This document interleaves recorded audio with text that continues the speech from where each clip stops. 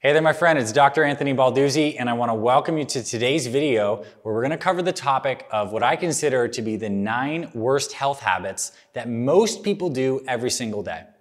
And I think it's important to look at habits because when we hear this word habits, many people think these are good things I want to develop. I want to develop good habits. Well, the fact is that habits are just these automatic behaviors that we do every single day, and we can have habits that are actually having negative impacts on our health.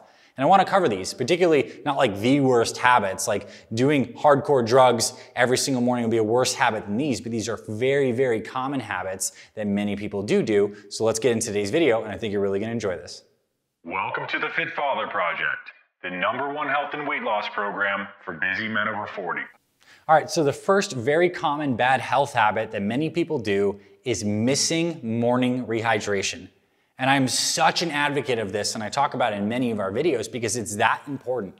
People need to start drinking more water first thing in the morning. And in fact, I recommend you get 20 to 32 ounces within an hour of waking up because you've heard the stats, your body is 70% water, and you could go potentially weeks, if not months without food. You can only survive 3 to 7 days without water because water is making up all your cells. The blood and the plasma that's carrying your blood cells is largely made up of water. And when we drink water in the morning, it's key because we're rehydrating after a period of dehydration while we sleep. And when you do get into the habit of drinking more water first thing in the morning, one thing you're going to experience is an increase in energy. You may find that you get an easier bowel movement in the morning. You may find that you're less hungry throughout the day, especially as you drink water. And the times I recommend you do drink water is in between meals. Not right after a meal, because after you've eaten a meal, the digestive process is happening, and you don't want to drink a ton of water to dilute those digestive enzymes. Wait a little bit until food's cleared out of your system a little bit, have water in between meals. So morning, in between a meal, and then taper in the evening. Morning rehydration, and people missing that is one of the worst things, especially when you then go tack on drinking dehydrating beverages first thing in the morning, something like coffee like that without water can be problematic. Second worst health habit is snacking too much and spiking your blood sugar. So this is something that's really interesting because I think if you looked at the common nutrition advice, maybe even 10 years ago, it was the idea that you want to have a lot of small, frequent meals. Eat something every 2 hours. And although that does work for some people, it's actually probably not most optimal for most people. Because here's the fact, every time you do eat, you're introducing food into the body and the body has a response. Your pancreas secretes all these digestive enzymes that starts breaking down the food. And as those foods absorbed, and let's say sugars and proteins and fats are coming in, your body releases hormones like insulin to start to stabilize and clear out the blood sugar. And this is a normal, beautiful, natural process that keeps us alive. But the problem is, when you snack too frequently, you're constantly spiking this process. And you're constantly carrying strain on your blood sugar. And what happens is what we want is to have a nice healthy meal, blood sugar elevates, stabilizes, slowly declines, and we have another meal. But if you're snacking all the time, you're doing this to the body. You're constantly introducing digestive stress. You're potentially destabilizing your blood sugar. And what we've also found too, from the research is people who snack more frequently end up eating more calories. And it's no surprise. Let's say you had a nice big meal of 700 calories that keeps you full for 4 hours. That's a lot better than if you were eating 300 calorie things every hour and a half to 2 hours. You're going to end up eating more calories. And the more frequently you eat, it actually trains your brain to release this hormone, a hunger hormone called ghrelin. And so you get hungrier more often. This is also why when many people start practicing something like intermittent fasting, where they go longer stretches, maybe like 12, 14-hour fasts, and they shift back breakfast or just eat a little less frequently. At first it's hard, but over time the body adapts and you get benefits to that as well. So snacking too often is a problem, especially if you want health and weight loss. What I recommend is 2 simple meal timing schedule setups that works great for some people. Is if you want to have breakfast breakfast somewhere between 6 and 8. Have lunch sometime around noon. So it's around a 4-hour or so, 4 to 5 hour gap. A snack or an afternoon mini meal sometime around 3, and dinner around 6. So 8, noon, 3, 6, something like that. What also works is some intermittent fasting. So you can do this in one of 2 ways, or many ways, but here's 2 suggestions.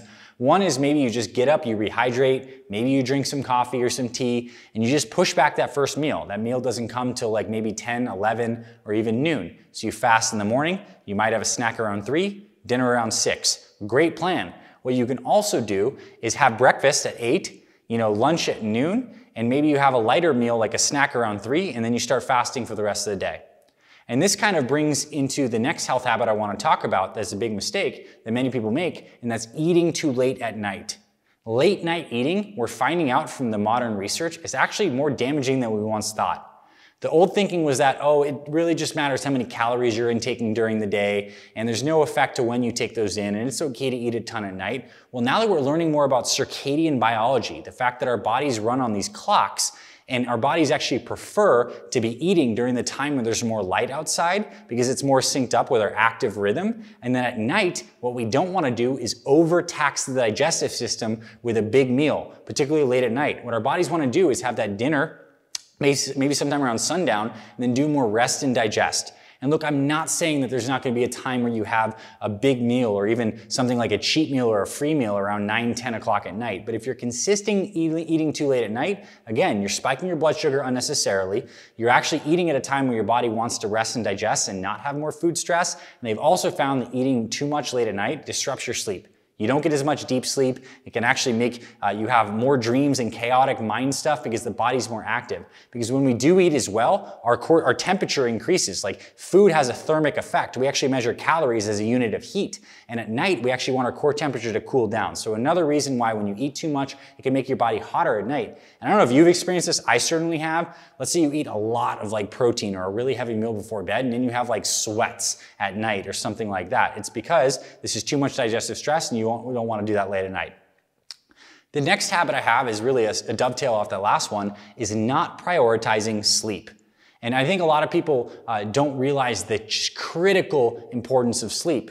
When we're looking at improving health and wellness, we want to start at like the highest order things. And one of the highest order things in our bodies is the fact that all of our hormones run on the circadian rhythm. And when we sleep, everything works way better than if we don't. When you miss a night of sleep, here's a couple things that happen in your body. One, your brain experiences more inflammation. At night, one of the great and amazing things that happens during sleep is you're clearing out all sorts of like metabolic debris from all the amazing activity that's happening. There's these things called microglial cells around your nerves that help basically like clean your brain. It's called the glymphatic system. So your brain is improving. It's not surprising when we miss sleep, we have brain fog. What also happens is your body becomes more insulin resistant and has higher blood sugars the next day. And your actually body processes carbs worse after a night of bad sleep. So if you ate carbs after a night of good sleep, you might have a nice gradual blood sugar response, but when you're more insulin resistant and you eat carbs after a night of bad sleep, let alone if you're also throwing a lot of stimulants in the picture too, it can totally jack up your blood sugar levels, will negatively impact your fat burning ability, and increases your hunger hormone ghrelin, so you end up eating more calories. So I'm thinking about this. It's like, if I'm going to give anyone health advice, it's like, let's fix like the root cause things here. So if we work on improving your sleep, your whole metabolism functions way better. And I've mentioned this several times in past videos. They've done weight loss studies. They take two groups of people. One group sleeps well, one group doesn't. They eat the same calories. The group that misses sleep, they lose more muscle mass, they don't lose as much weight, and they feel like crap. Sleep well, improve your health, prioritize sleep. It is more important, I would say, to fix your sleep than it would be to add in intense workouts. If I had to pick one, I would be nutrition, good sleep, hydration. And then once you're in a good routine, you can add in some more intense exercise. In fact, if you're already stressed out, not sleeping well, and now you're trying to do intense exercise on top, you're not gonna be able to sustain that. You're gonna burn out, it's gonna tax your nervous system, not good. Now, the next health habit that a lot of people do that's very damaging is prolonged sitting. Today, we are sitting much longer than ever. A lot of us are working on computers or we have more sedentary jobs, and we can sit for some time, but what the research shows is that when you sit for a prolonged period of time without getting up, it leads to tremendous damage on the body. First off, it causes a lot of compression on the back, and many of us experience some degree of back pain. Low back, upper back, your spinal column and all the nerves that are coming out of the spinal segments get compressed by prolonged sitting. What they've also found, though, is prolonged sitting seems to affect our body's ability to burn fat. When we sit for too long, it actually affects some of the enzymes like lipoprotein lipase, that it affects our fat burning ability, and you have decreased fat burning. What they've also found, too, is that even if you exercise, if you sit for 6 or more hours per day, it increases your risk of all-cause mortality. You're at a higher risk of dying if you sit more than 6 hours per day. And I actually did a podcast, I'd say maybe it was around sometime last year, with an expert who specializes in sitting and biomechanics. And the main takeaway point that I found really impactful was break up your sitting. So if you are sitting continuously, every hour, get up, stretch out, move your body, walk around a little bit. It's the fact that when you sit for stretches and stretches and stretches, it's terrible. And we've maybe all felt this on a road trip or a long drive. You get out of the car and you're just like, oh my gosh, I'm just so stiff. Because when we're moving and we're getting up and giving intermittent movement, it really improves our whole functioning of the system. So prolonged sitting, you've heard it might be the new smoking. It's definitely damaging on your health. Break that sitting up, move around, accumulate some steps. Next health habit that bad health habit that many people do is drinking too many sugary drinks. And I know this might seem obvious, but people are still doing these things. They're drinking sugary drinks. And the problem is there's a lot of hidden sugars in many drinks. And much like snacking, the problem with drinking sugary drinks is it jacks up your blood sugar and it doesn't keep you full at all. You could drink an entire 2-liter bottle of Coca-Cola or something like that and still be hungry to have dinner.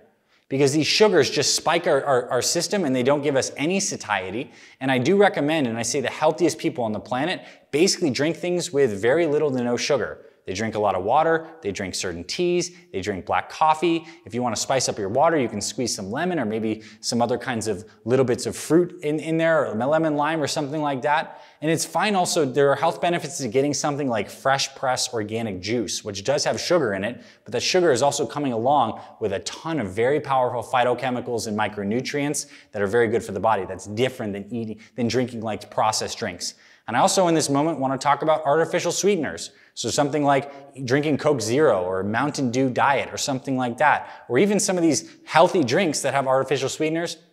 What we're finding from the research is a lot of these artificial sweeteners, they do negatively impact your gut microbiome, the healthy bacteria that line your entire digestive tract, and these guys are so important for your metabolism, for your immune function, for your brain function, and if you're jacking them up with artificial sweeteners, definitely not good. And what artificial sweeteners also do is because they're so excessively sweet, they train your brain actually to downregulate the level of sweetness that you're used to. So it's like you're constantly blaring music at level 80. When you go to have something natural that might have some sugar in it, like a piece of fruit, it doesn't taste as sweet because you've been all the way up here. So there's a reset period, and I recommend if you're trying to lose weight, you get off the sugary drinks, you get off all the sodas and the artificial sweetener stuff. It will give maybe 1 to 2 weeks for your taste receptors to reset, and you're gonna find that you have a much different palate than when you're drinking sugary drinks. Next bad health habit that many people do is they rely too much on caffeine for energy. And I know in the United States, certainly here, coffee is a big part of many people's lives. And I think the research is pretty clear that coffee can be a part of a healthy life, and there are, in fact, some benefits to caffeine in coffee in general, like whole coffee, like increased exercise performance at certain doses. It actually can promote brain health in certain instances, and you can have some coffee. But the problem is when people rely on it constantly, because one of coffee's main mechanisms of action, besides activating the sympathetic fight or flight nervous system, which gives you that boost of energy, a little bit of heat, faster heart rate, higher blood pressure, is it also blocks a chemical in the brain called adenosine. Adenosine is something that's produced when ATP is used in metabolism, and it actually is one of the brain's ways of sensing that it's tired. Well, coffee and caffeine blocks adenosine receptors and prevents the brain from sensing its tiredness. So it's kind of jacking you up a little bit, but it's also masking the fact that your body is actually tired. So it's kind of like borrowed energy in a sense. And I'm okay with you having a little bit of coffee, but if you're constantly in the state where you're not sleeping well and you need to have coffee to feel energetic, then I think it's time to actually do a little bit of a reset. Get off the coffee or caffeine for some time, or certainly scale it back, work on improving your sleep, and get to the state where coffee and caffeine ends up being a tool in your life, not a reliance. Because when things become reliant and we need them to prop up our nervous system to function, that's when we're going down a path where we're going to have health consequences down the road. The next bad health habit that many people have is not addressing stress in a very deliberate way every single day. Stress is going to be one of the main killers of people pretty much for the next 10, 20, 30, 40, 50 years. We're not getting any less busy. And what happens is the stress puts our bodies into that same sympathetic fight or flight nervous system as when we have coffee. And when we're in that sympathetic overdrive system, what it does is actually decreases our immune function, because the body's like, I'm dealing with a very acute stress. I don't need to think about more long-term problems. So your immune system is depressed, which makes you more susceptible, especially as you age, to all forms of cancers, viruses, infections, all things like that. When you're stressed as well, your heart is working so much harder. Heart is pumping harder and faster. There's more basically restriction in those blood vessels, key blood vessels, which over time, coupled with an inflammatory diet, can lead to the buildup of arterial plaque, heart disease, strokes, all these kinds of things. Stress also impacts your blood sugar levels dramatically, as we've talked about in different segments of this video.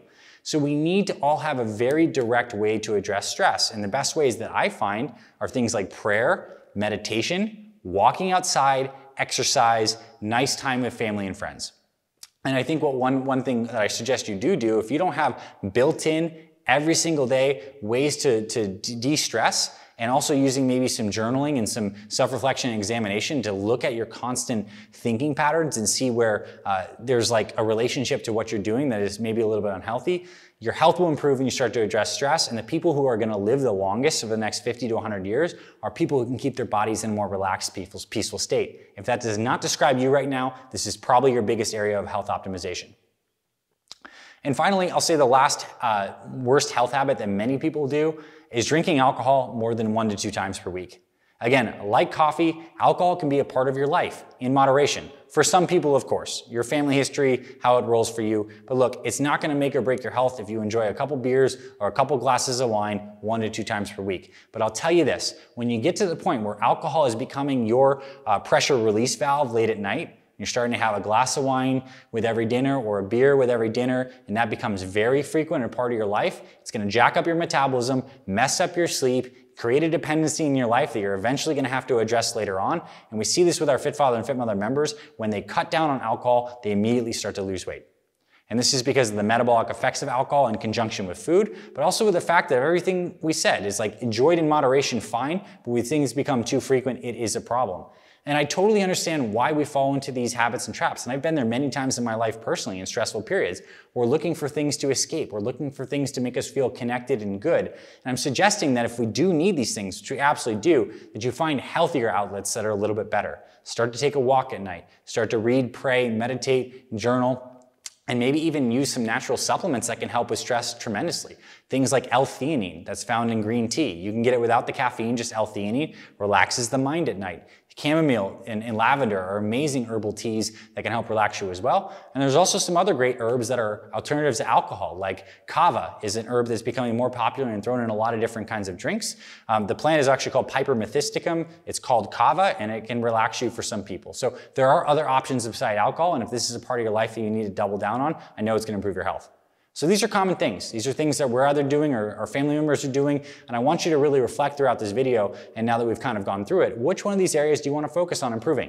Pick 1 or 2 areas max and nail it this week. Make it a challenge to add more awareness to improving this one area and see and evaluate where you have some health habits, because all change starts with awareness. We become aware of our potentially unconscious habits and patterns, and then we can actually use the power of the mind and the power of the heart in terms of why we're doing these things as a connection to make changes. And you make these changes and you can switch these things from unhealthy habits to healthy habits, and now you're going to be stacking up health. You're going to be investing in yourself, and the prize that you get at the end of this is more energy, more time with your family and friends, and a longer, happier life. Hope you found this valuable, my friend. If you like this stuff and you're not subscribed to our channel, please hit the subscription button. We literally have 500 plus videos all over our channels with workouts, nutrition advice, exercise demonstrations, more like philosophy videos like this. I know you're going to absolutely love it, and you'll be able to get notified straight to your YouTube feed when we publish new videos. And also hit the thumbs up if you enjoyed this. And if you have topic requests for future videos, I'd love to hear from you. So you can comment below in the comment section, and I'd love to hear your topics, and we'll shoot those videos in upcoming segments. Thanks for being here, my friend.